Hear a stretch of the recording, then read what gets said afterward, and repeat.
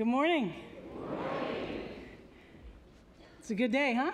Yes. You guys look beautiful. Thanks for coming here. You know, we never take it for granted.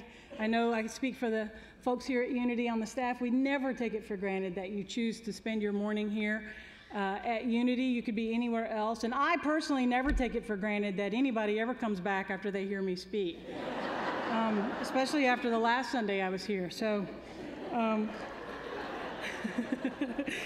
thank you for coming back.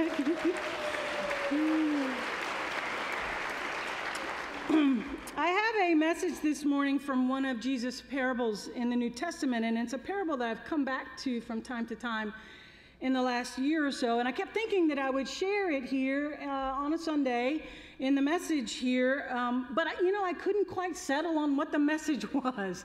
I just couldn't quite get it. So when I got asked to be here this morning, I said, you know what, I'm going to do this parable. I need to get to the bottom of this one. So I'm going to just share with you what I have from this passage. And as always, I just invite you to see what's in it for you. I'm just simply sharing my own perspective and my own understanding of the material and how it's impacted me and how it affects my life. And so I just do that in the hope that you'll be able to, in my sharing, find something that works for you. I certainly don't claim to have the capital T truth about really anything. So I just invite you to open your hearts and your spiritual ears and hear whatever is there for you to hear today that fits your life so that you can apply it for your benefit. So this parable is a famous one, and it's recorded in Luke's gospel in a section where Jesus is dealing with religious elites. It's a particular school of thought in the Judaism of his day, a group of scholars known as Pharisees, and they were criticizing him for the people, mainly for the people he hung out with. Prostitutes, tax collectors, the sort of first century equivalent of loan sharks, and other such problematic people. And Jesus tells a few stories in order to answer these criticisms. The first one is a story about a shepherd who has 100 sheep, but he's lost one, so he leaves the 99, and then he goes out and he finds the one. The second story is about a woman who has a bag of coins, and she loses one coin, and she scours her house up and down until she finds that one coin, and then there's great gladness about that. And then he tells this third story, which is about a father and his two sons. And the parable is very famous. It's famously called the parable of the prodigal son. So perhaps you know this story or you've heard of it.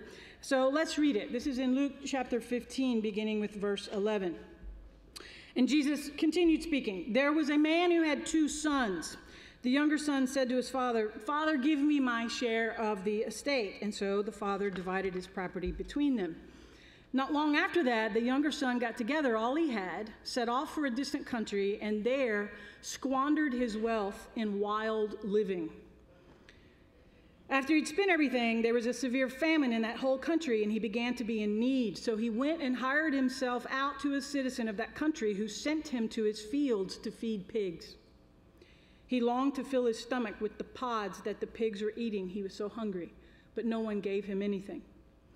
When he came to his senses, he said, "How many of my father's hired servants have food to spare, and here I am starving to death?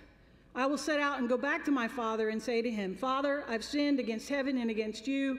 I'm no longer worthy to be called your son. Make me like one of your hired servants.' So he got up and he went to his father.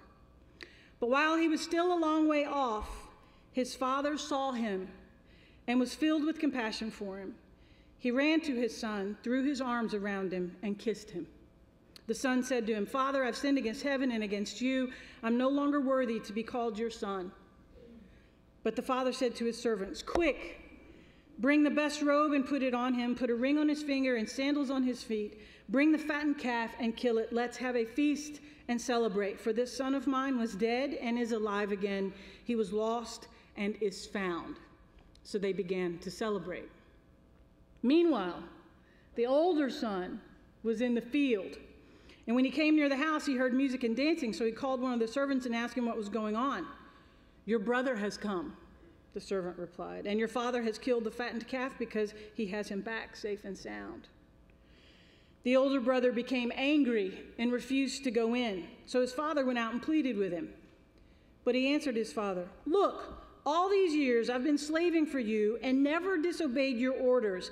Yet you never gave me even a young goat so that I could celebrate with my friends. But when this son of yours, who has squandered your property with prostitutes, comes home, you kill the fattened calf for him.'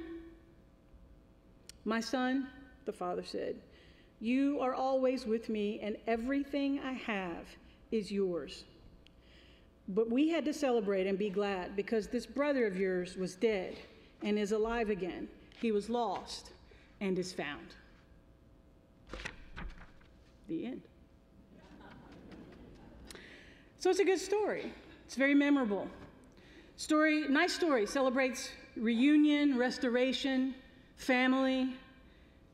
Lots of good things, and it gives us a happy ending. And taken in the context of the other stories that come before it in that chapter about the lost sheep and the lost coin, this one is obviously about the lost son. And in all three stories, what is lost is found, and there's great rejoicing. Now, traditionally, these stories are interpreted theologically within Christianity to speak of God's saving grace and love to those of us who, using the traditional theological language, are in sin, are sinful. We're lost in sin and have turned our backs on God and walked away to live these wayward lives out of touch with the ways of God. And so the story is about God's love and grace and forgiveness that he or she, God, freely offers to those who repent and return. You know, this is perfectly fine. For many people in traditional Christianity, this is a very meaningful message. And for those of us here this morning, this may also be a very traditional but meaningful message, even despite the sort of sin language that some of us here in the Unity community don't really use. We kind of cringe at it a little bit, or we've moved past it. We've moved to another type of language and thinking about God in our own journeys.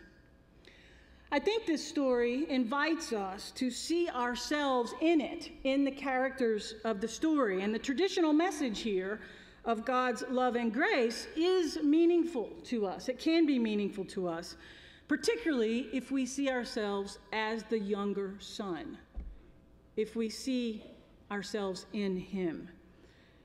As the younger son, the story tells us that God cares for us like a good Father. God's love is steadfast. God's grace and mercy, as the scripture tells us, is new every morning. No matter what mistakes we've made or what foolish choices we've indulged or how long we've been estranged from the things of God, none of that matters. We can always come back. God is waiting on us, willing to receive us and to celebrate us and to help us begin our lives newly. You know, this is a powerful thing. And if you're here this morning and you see yourself in that younger son, and I invite you to seize that part of this story and of this message and use it for yourself and to find a way back. A way back from what, you might ask? Well, I don't know. Whatever it is or wherever it is that you've been or whatever it is you've been doing that has you be lost. It's easy to get lost. Lots of us are lost or have been lost and will be lost. We can get lost in our work. We can get lost in the ways this young son got lost, just living a life of frivolous pursuits of food and sex and partying. We can live a life lost in the busyness of life, the endless to-do lists that never get any shorter no matter how much we're running around with our hair on fire. We can just lose ourselves completely in all that. You wake up and 20 years have passed. Lost in today's consumer culture that just barrages us all the time with messages that we're horrible if we don't buy this thing or do this thing that costs too much money and really doesn't have any inherent worth. Lost in addiction, all kinds of addictions. Lost in our own demons. There's all kinds of ways to be lost. So if you're here this morning and you've been lost in some way for any length of time, I invite you to take the fact that you're sitting here this morning at Unity Church when you could be anywhere else, take that fact as a first step back toward being found, to the God or Spirit or whatever you want to call it, sees you as a precious son and a precious daughter and wants you back, is waiting for you. You don't have to stay lost. None of us do.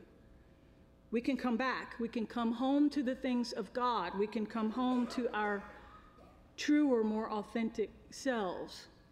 Come home to a kind of healing and wholeness and completion within ourselves that maybe we have not had up to this point. So Spirit is eager to receive you. So if that's you, seize that for yourself.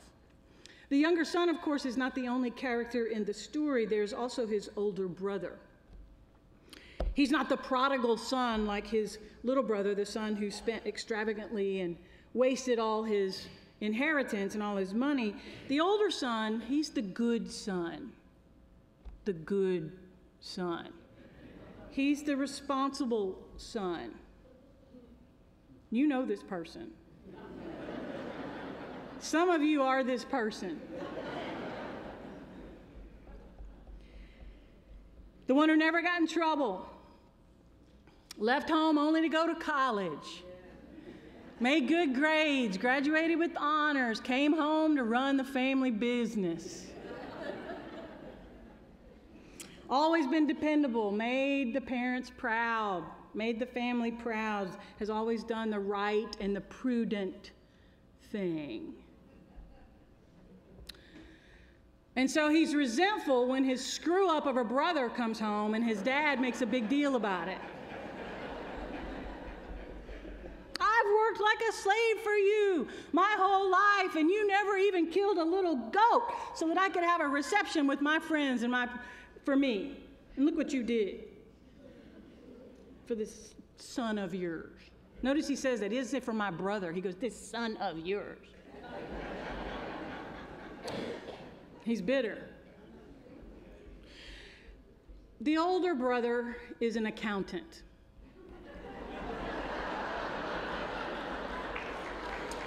And I don't mean that he's the literal accountant of his father's business, although it wouldn't surprise me if that were the case in some variant, version of the story in some lost gospel. I mean that the older brother keeps track of things.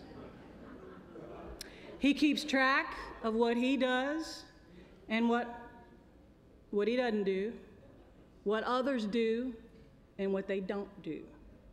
He keeps track of his own virtue and his vices, and he keeps track of other people's virtues and their vices. He makes sure that things balance out, that he gets what he deserves and that other people get what they deserve. He's very clear about what he's earned in life and what others have or have not earned. He's got it all on a spreadsheet in his mind. And he keeps track of it all the time with everyone in his life.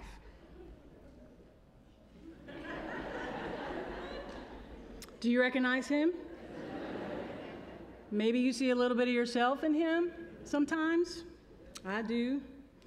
Some of us, whether or not we were the so-called good kid growing up, some of us are really good at keeping spreadsheets, at keeping score. We know who's winning and who's losing. We know who deserves the blessings that they have and those who don't deserve them. We've kept track of it, and we enforce it, making sure we don't give to those who don't deserve it, making sure we don't waste our own resources on people who haven't or won't surely earn it. And we provide this accounting service for everyone. For everybody in Houston, everybody in America, everybody in Europe, everybody at work, especially those workers. Our friends, our family, even our spouses and our kids. And we do it in big ways and we do it in small ways. I catch myself doing this with Nishta sometimes, my partner of 13 years. I do this in very small, everyday, sneaky ways. For example, we'll go for a week or so, and she doesn't do maybe what I deem to be her part of things. You know, housework, yard work, the stuff. And she doesn't do what I think is her share. So then I'll run the numbers, and then I need to decide if I'm going to kind of just pull back and not do my part, just to keep it level. I'm going to give myself a little bit more so that I have a little bit of an edge, a little bit of an advantage. My score's a little bit better than hers. I got to keep it to my advantage. This is so silly and small, isn't it? And I'm being so small when I do that. But these are the kind of everyday things that we can get trapped into when we're doing spreadsheet thinking. I caught myself in this type of scorekeeping, accounting way of thinking in a very serious way several years ago in my family. And I want to share it with you because it was the first time in my life in which I was really confronted with this way of thinking and the kind of damage that it can do in life. My parents had retired and had spent the first 4 years of their retirement caring for my mother's mother, my grandmother. My mother's younger sister was supposed to have taken on the duty of caring for their mother. That was the agreement, but she didn't do it. She took the inheritance that her mother had given her in exchange for a promise of care. She cared for her for a little while, but then she quite literally abandoned her and physically left my grandmother in my parents' driveway with her suitcase and drove off. So I added up the tally on my spreadsheet and decided in that moment that my aunt's column on the spreadsheet was very deficient. And so 4 years later, my grandmother died, and at about that same time, my aunt who'd abandoned my grandmother was diagnosed with a deadly and debilitating disease, and her own daughters were not willing to care for her. She had alienated them. She had alienated her ex-husbands, there were several of them, and her current male companion. So she showed up sick and dying in my parents' driveway, asking if she could live with them and if my mother, a retired registered nurse, would care for her. So my parents called me. I was living here in Houston at that time and told me about it. And you can imagine what my response was, being that at that time I was a master spreadsheet keeper.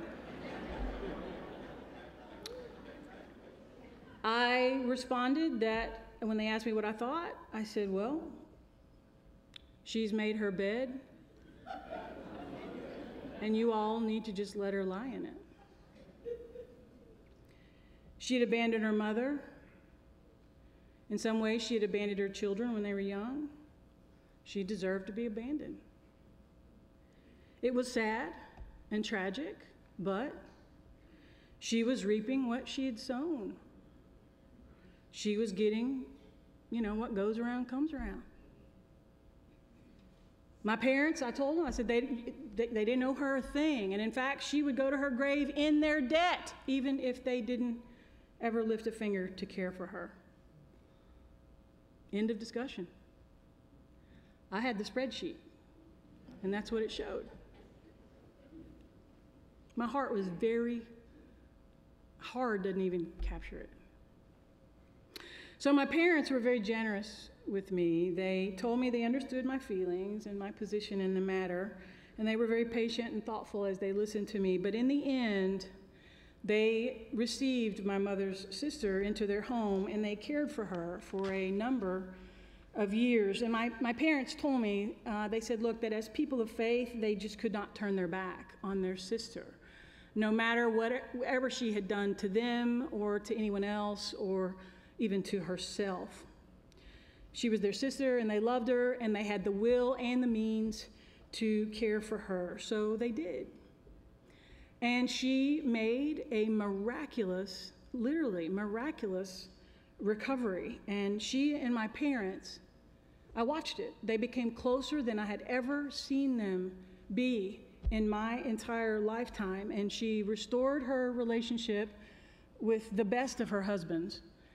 And they together lived out, and her children, and they together lived out the rest of her life for another decade or more. And it was a good decade for them. And it literally was a miracle in our family. And it was a miracle because of my parents' generosity and radical love. And it pushed me, as I saw it happen, to see the limits, the real limits of being a spiritual accountant. You know, I cared about what she deserved, but my parents, they cared about what she needed. I cared about what my parents deserved because they were people who had gone far beyond duty, but they cared about what they could give and how they could help.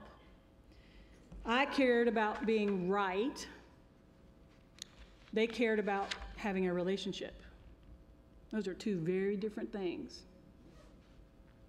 If my parents had been spiritual scorekeepers like me at that time, I don't think any of the good that came in the last decade of my aunt's life would have happened. In fact, I don't think she would have even lived long enough for it to happen. I don't think she wouldn't have received the grace and the love that she got from them in a way that healed her. It literally healed her and brought wholeness to her soul. So much so that she was finally able to be the sister and the mother and the wife that last decade of her life that she had never managed to be able to be up to that point in her life. She finally got it right, so-called, because she was loved unconditionally by people who didn't care that she never got it right and didn't care if she ever would. That wasn't even part of their calculus. So this brings us to the third character in this story, the father. In my family story, my parents play that role, opening their arms to their wayward sister in a time of her desperate need, regardless of her past actions.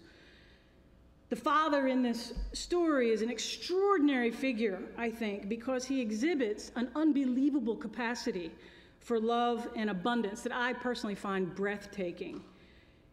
The story even tells us, if you heard it right, that before the son even gets there and says what he's planned to say to his father and repents and all that, before that even happens, the father sees his son from a distance on the horizon and just breaks into a run for him and just embraces him and gives him everything and welcomes him back. Before he even heard any of it, it doesn't matter what the son was going to say. It doesn't matter if he was going to live up to it. It doesn't matter. Nothing matters. He's back. I want to receive him. He's back. That's all that matters. Simply glad to have him back. I think a lot of us who are parents can relate to this. We see this father in this story and can relate to it. I've only been a parent for not quite 3 years, but I feel the grip of terror that seizes my heart when my son's out of my sight for a few seconds on the playground or in the grocery store as a toddler. It's terrifying. I think of parents, some of you, parents, your sons and daughters are serving in the armed forces. You don't know if they're alive or dead any given time. Maybe you don't hear from them from a long time.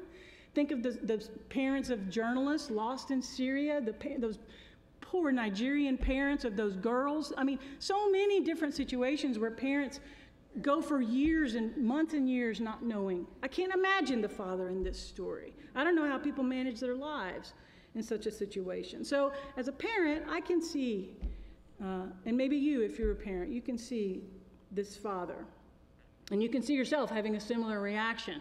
You know, the long-lost son or daughter shows up on the horizon, and there's only one thing to do. Just go and tackle them. Just tackle them with love and tears and hugs and kisses. I mean, they're back. It doesn't matter. They're back.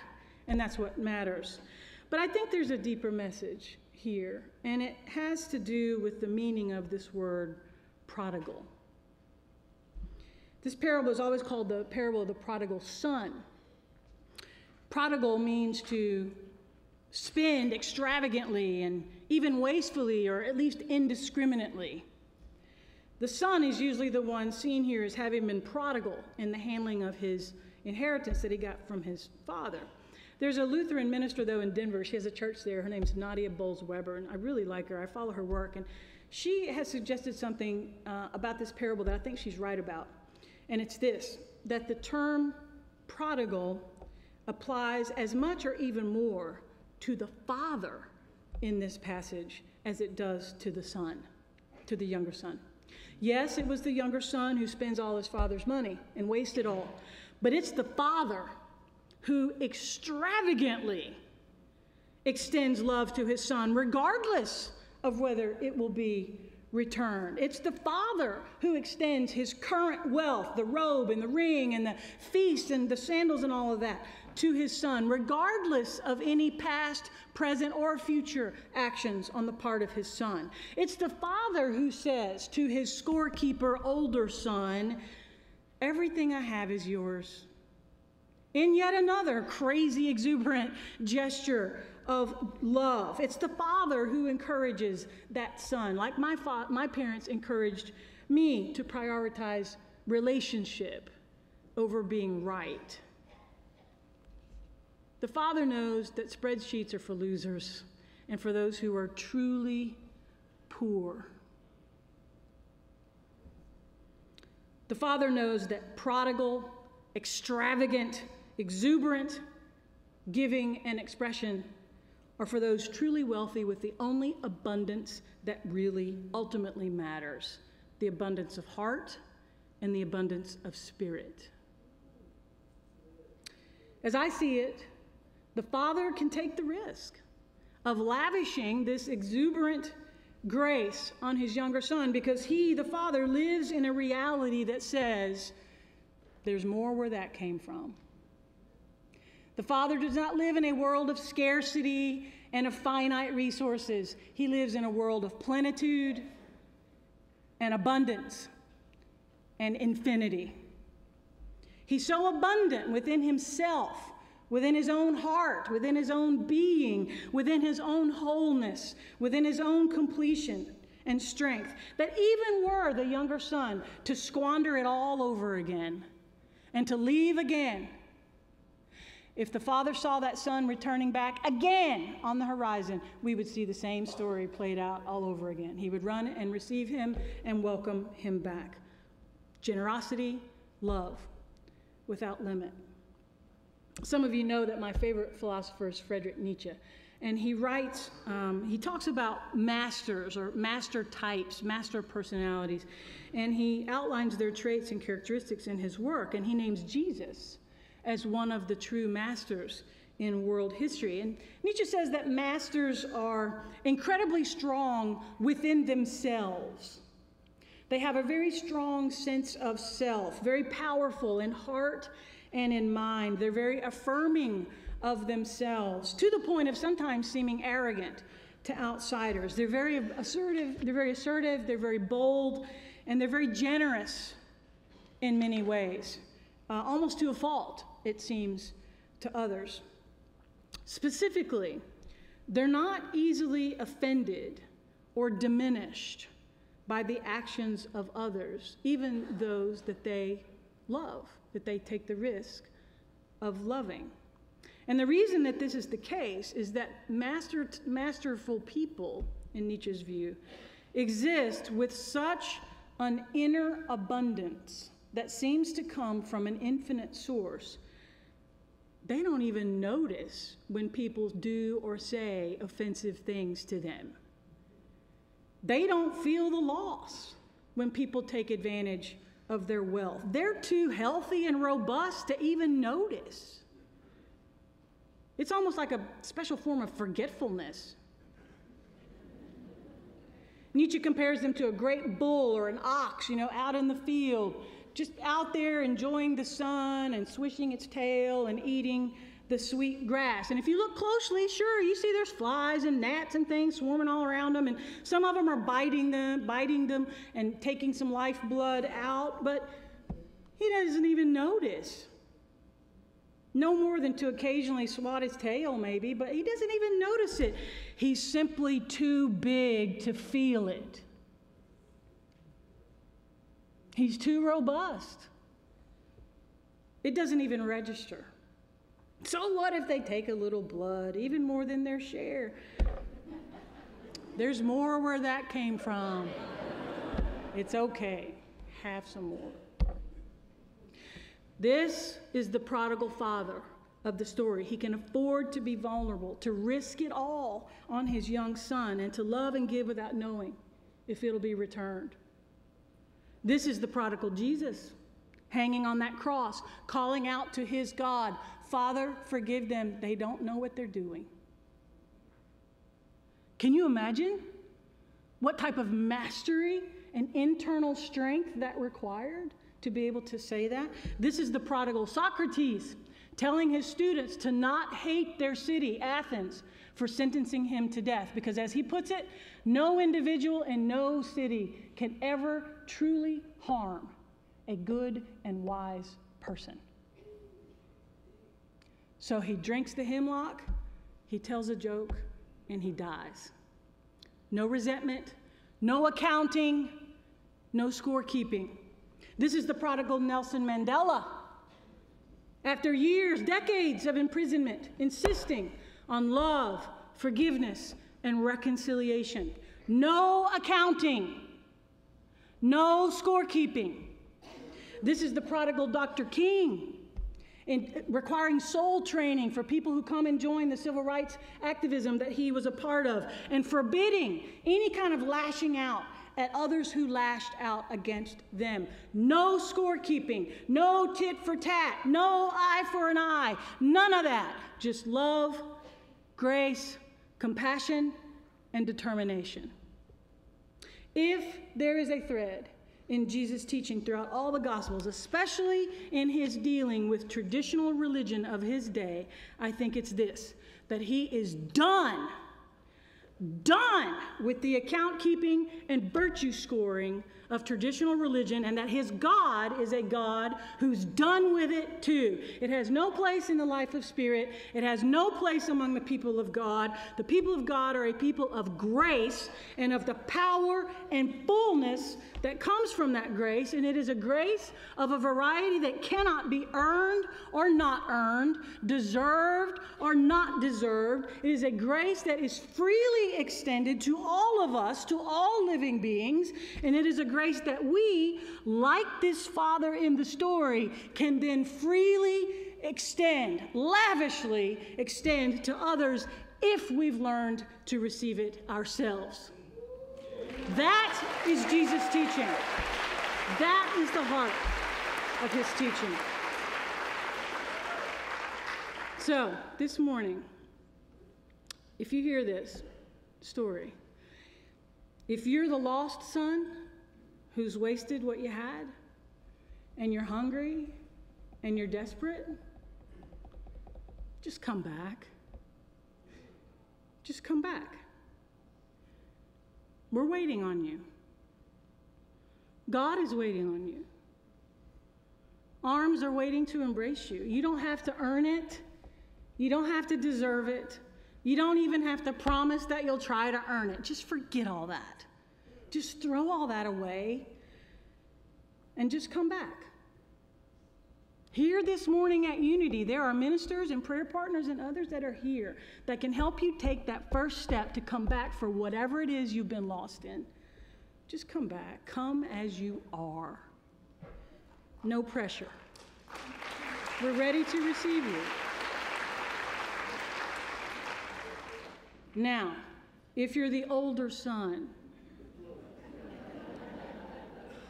keeping score on yourself and everyone else in your life, resentful at the imbalances that you see when people get more or less than they deserve, for your own sake, you got to renounce that. You got to give that up. You got to find a way to begin to loosen your grip on that scorecard. Just do what you can. You may not be able to do it all at once. You may have to do some work and do all kinds of things, but just begin the process, if you can, to loosen your grip on that scorecard and just turn it over. Turn it over to something or somebody bigger or greater than you. Call it what you will. God, karma, the universe, fate, I don't care, whatever. Just turn it over. Let go of it and free yourself from it. Shake it off. You've got to try to give it up in some way. It is a trap, and it'll keep you small and bitter and resentful for the rest of your life. It's exhausting. And the sooner you can do it, the better.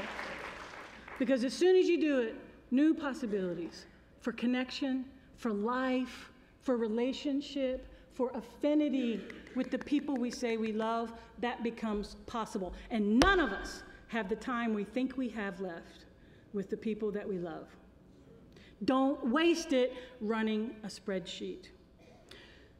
Move in the direction of prodigality, being prodigal like that father, ready to love, ready to forgive, ready to bestow blessings, ready to do all those things from a posture of empowerment, from a posture of your own inner abundance, which your own practice helps you to create.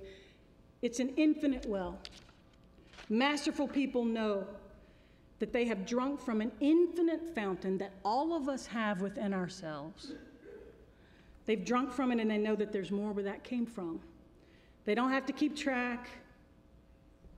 There's more than enough for everyone, many times over. It's a well that never runs dry.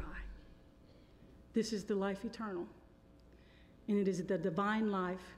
It is everlasting, and it is full of glory. Amen? Amen. Amen.